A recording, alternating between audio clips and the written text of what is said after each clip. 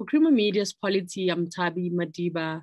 Joining me today is researcher and analyst Professor Raymond Suttner, here to unpack his column titled Albert Nolan, Memories of a Non-Believer. Welcome, Raymond. Thank you very much. So why is Father Albert Nolan so important to you, a person who is an atheist? When I first met him, I just thought he was an ordinary comrade who was a priest. And, I just related to him. I didn't pay much attention to his beliefs. And I came to appreciate over time that I had a lot to learn from him. I must make it clear, I didn't study biblical texts. I've never read any biblical text from beginning to end. What I gained from him was the type of understanding that he had because of his having studied those texts and got conclusions which I found enriched my understanding of politics, because he calls his type of theology contextual theology. You don't just worship the Lord or Jesus Christ.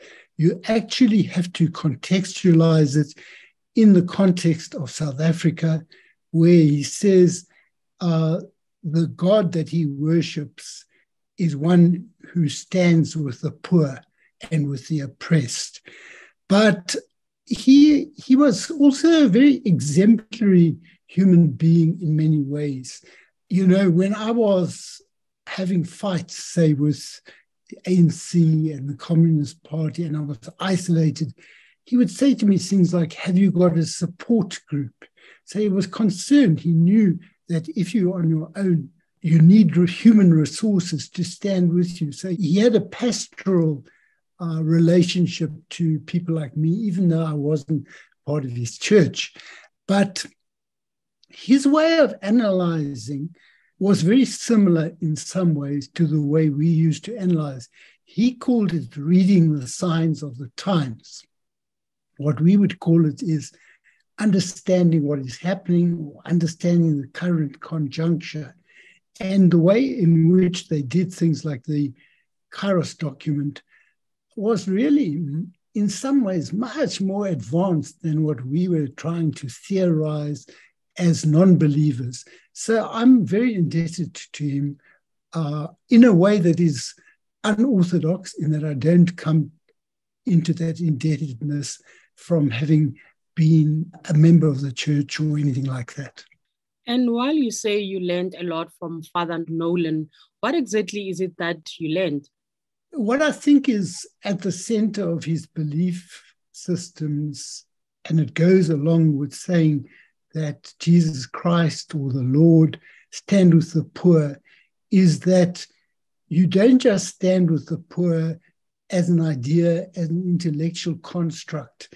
You have compassion, you have empathy, you have solidarity. You put yourself in the shoes of the poor and the oppressed, and you give your whole life to that. Now, what I started to understand from the way it was expressed as Christians was that they embodied the experiences of the oppressed as their own. Now, in some ways, that made me understand how there had been a betrayal in South Africa, because when we got involved, many of us embodied the experiences of the oppressed as our life, as our being. But at a certain point in time, many of these people no longer did that. And that is how I can understand commitment, that you embody it, but also betrayal, that you rupture that connection, you break that connection. It no longer is your life. And so there's a parallel, especially in the case of someone who becomes a Catholic priest, who swears a vow of poverty and celibacy.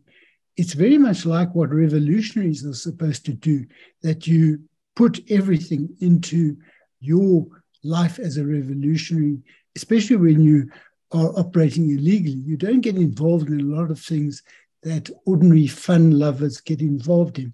So there was a lot of commonalities, but also the way he looked at them, I learned from. And I was very surprised when he first thought that when they were drawing up the Kairos document, they should consult with someone like me who was not a believer. It showed you the openness, the willingness to learn from a number of different sources. So that was very important to me. And lastly, Raymond, what is it in Father Nolan's legacies that we should be carrying forward today?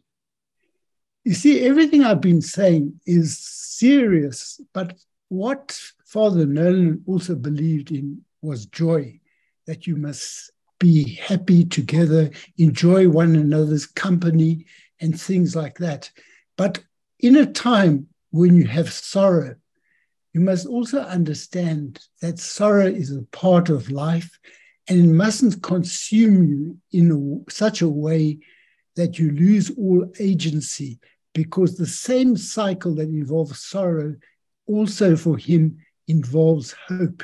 And he was always full of hope. But hope is not something that just happens. You've got to work to make your hope realized.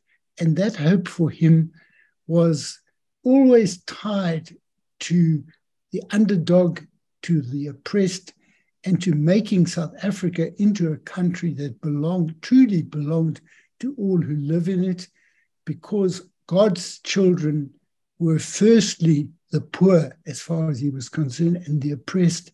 And he was very upset by what he saw. However, he was not immobilized. He was never passive. His Christianity was an active Christianity on behalf of those striving for freedom. Thank you, Raymond. That was Professor Raymond Suttner speaking to Creamer Media's Polity about Albert Nolan, Memories of a Non-Believer.